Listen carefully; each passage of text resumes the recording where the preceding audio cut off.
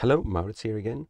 In this video we should look at something that should be familiar but given another name, and that is a theoretical average. We have then that theoretical average would be this the sum of all the x's times the probability to get that x's, and now we have a way to write that. That our random variable x happen to get the value x. So that will give us our theoretical average.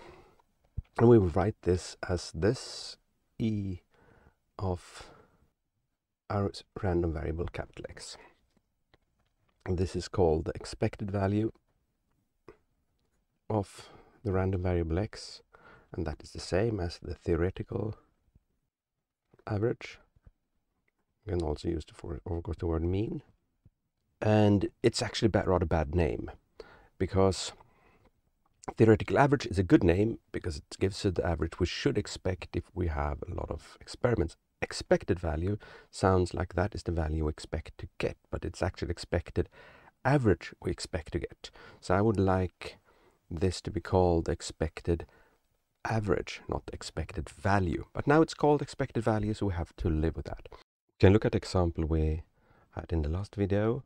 So we had this die, right, that could get the result 1, 2, or 3, and the probability here of getting that particular x value was 1 out of 6, 2 out of 6, and 3 out of 6. So we could calculate expected value, so our theoretical average, as 1 times 1 6 plus 2 times 2 6 plus 3 times 3 6. So that will give us 1 6 plus 4 6 plus 9 6, right? So 14 out of 6, or 7/3. So 2 plus 1/3. So a little bit towards the higher values because this distribution is not even.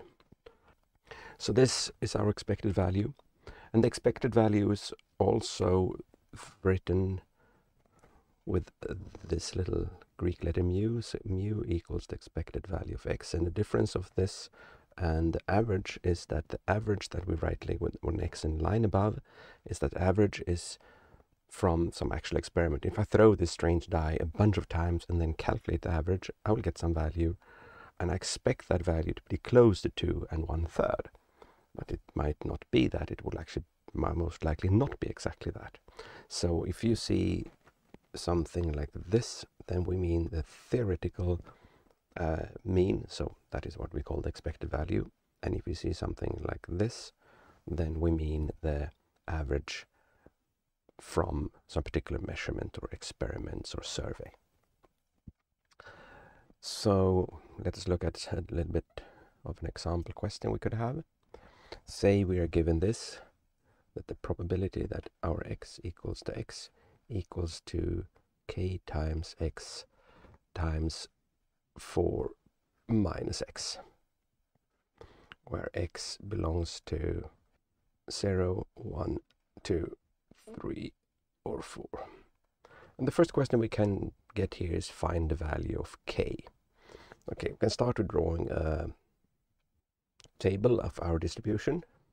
So x could be 0, 1, 2, 3, or 4.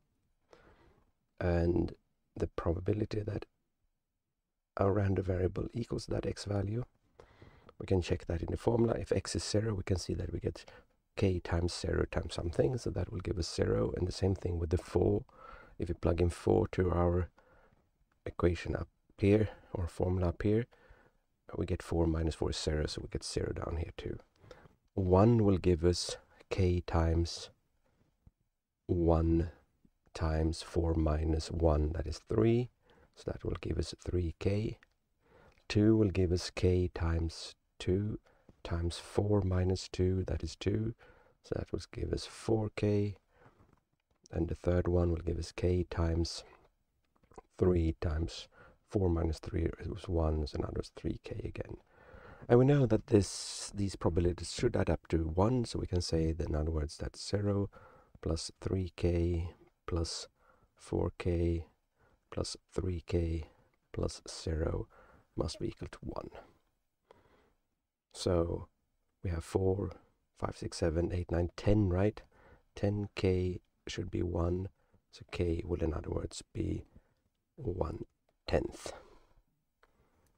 And that allows us to be able to draw the complete table here, right? Probability that x equals to x 0, 1, 2, 3, 4. So that will give us here 0 and 0 there, right? And this will give us 3 times k, so that is 3/10. And that will give us 4/10, and this will give us a 3/10 again. And we can already see here that the expected average should be 2, right? Because this is completely symmetric. You will as often get 1 as 3 out of 10 times on average. So we already know the expected value, or their theoretical average, is 2. But we can calculate that also. So the expected value of our random variable x would now be 0 times 0 plus 1 times 3/10 plus 2 times 4/10 plus 3 times 3/10 plus 4 times 0. So that will give us 3/10 plus 2 times 4 is 8/10 plus 3 times 3 is 9/10, right? So what does this give us? That will give us 9/20, which is 2. That is also, we can write that as our value mu. So that is exactly what we expected to happen. So our expected value here is 2, which I would say, think about expected value as expected average. If we do a lot of experiments with this, from this distribution, we should get an average close to 2. Thank you.